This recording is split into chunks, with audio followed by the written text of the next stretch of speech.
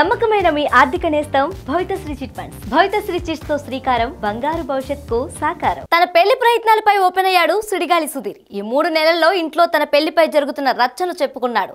పెళ్లి చేసుకుంటావా లేదా అంటూ తనకు వస్తున్న సీరియస్ వార్నింగ్లను తెలియజేశాడు. Sudheer Tollywood most eligible bachelors list లో ప్రభాస్ ఫస్ట్ ఉన్నట్టే బుల్లితెరపై సుడిగాలి సుధీర్ స్థానం కూడా అదే.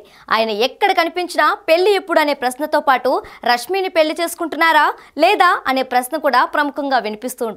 అయితే ప్రస్తుతం లాక్డౌన్ కారణంగా ఇంట్లోనే ఉండడంతో ఈ పెళ్లి గోళ ఎక్కువైందంటూ తల పట్టుకుంటున్నాడు సుధీర్. ఇంట్లో పేరెంట్స్ మాత్రమే కాకుండా మా అక్క కూడా పెళ్లి అని గోళ చేసింది. ఆఖరుకు మా అక్క వాళ్ళ పాపతో కూడా పెళ్లి చేసుకోమనిపించారు. మేము ఇండియా రావాలంటే పెళ్లి చేసుకో, అప్పుడే వస్తాం అని కండిషన్ కూడా పెట్టారు అంటూ తన పెళ్లి పాటల గురించి చెప్తున్నాడు సుడిగాలి సుధీర్.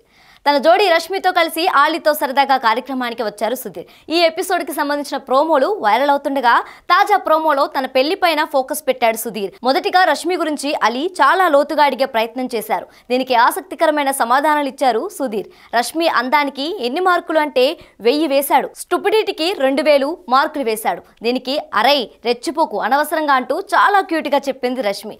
రష్మితో 1 రాఖీ 2 తాలి, ఈ రెండిట్లో ఏది ప్రిఫర్ చేస్తావంటే రాఖీని అని సమాధానం ఇచ్చాడు సుధీర్. దానికి రష్మి రాఖీలా తాలి కట్టలేం కదా అని సుధీర్ ని ఇరుకుని పెట్టే ఆన్సర్ ఇచ్చింది. ఇక రష్మి ఇంట్లో సుధీర్ పెళ్లి చూపులు కాన్సెప్ట్ పేలింది.